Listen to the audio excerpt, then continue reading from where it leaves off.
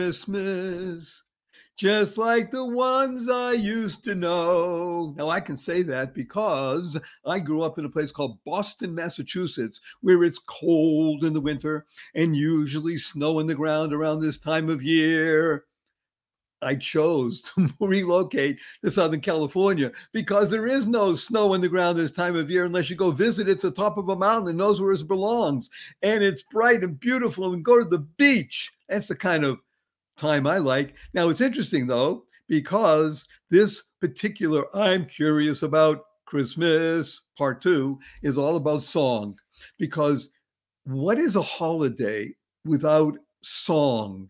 It animates, it enlivens, it causes revelry. It enables you to recall incidences in a most beautiful, wondrous way.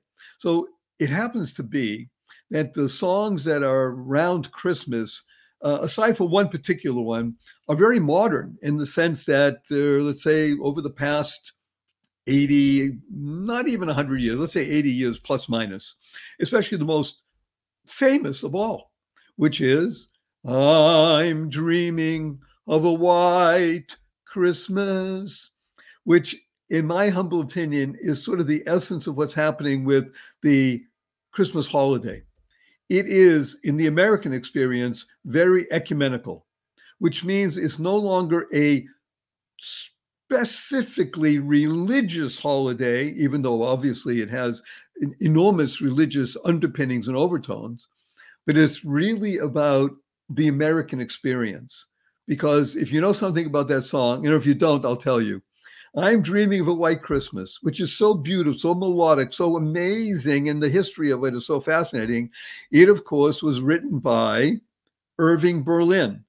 Now, Irving Berlin is as Jewish as you can imagine. He's a refugee from pogroms in what was then called Eastern Europe, Poland, Russia, depending on the time of the year and the decade and such.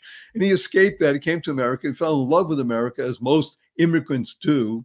And he was one of the great geniuses of song. And he wrote this song specifically for an event that happened in his life on December 25th. It was the death and the burial of his 3-week-old son, which happened on December 25th, 1928.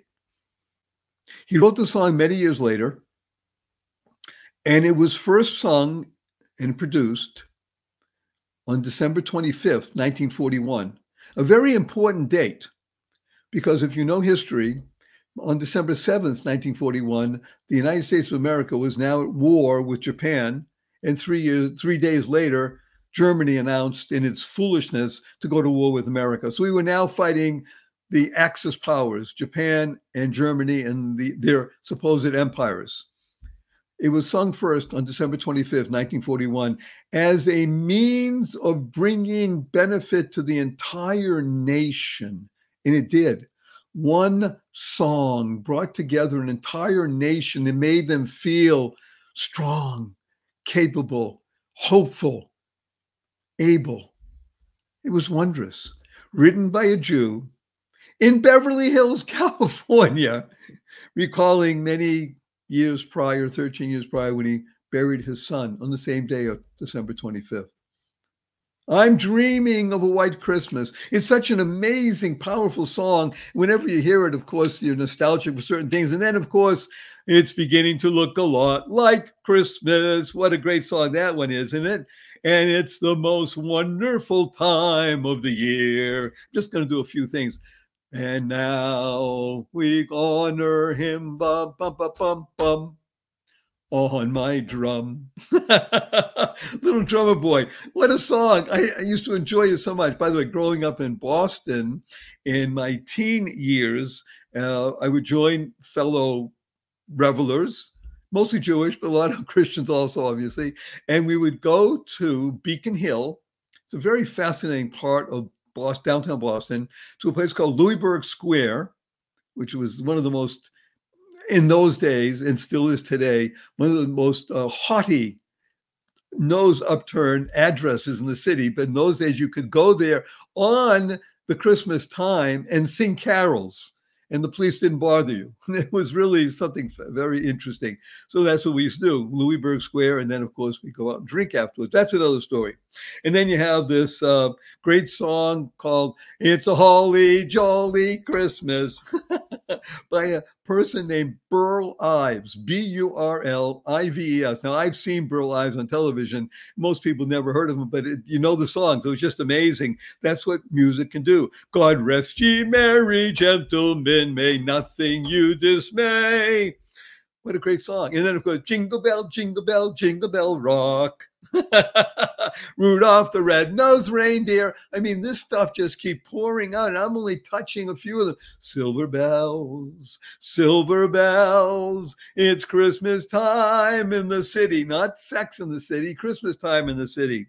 And then you have the great new song by Mariah Carey. All I want is you for Christmas. And then this wonderful song that has caused such controversy over the past few years. Baby, it's cold outside. Okay, it's a Christmas song, but it's great. It's wonderful. Don't get upset.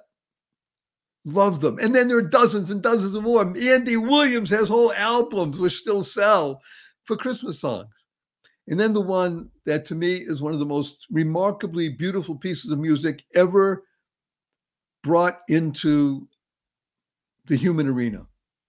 The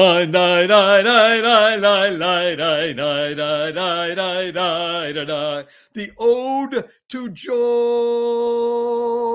which is how we're going to end this particular part. Thank you so much for listening. We love you. Make it a great one, and go forth. Live exuberantly. Spread the seeds of joy, happiness, peace, and love.